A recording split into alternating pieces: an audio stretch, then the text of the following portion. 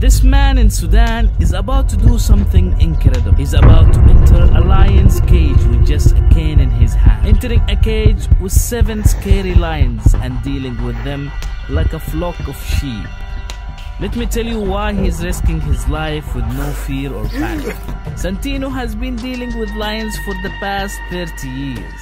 He's the primary responsible at Sudan Animal Rescue Park for feeding and caring for the animals.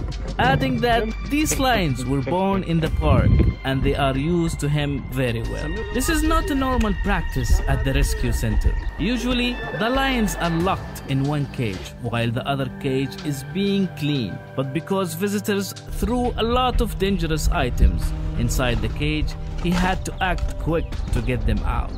Follow for more stories from Sudan.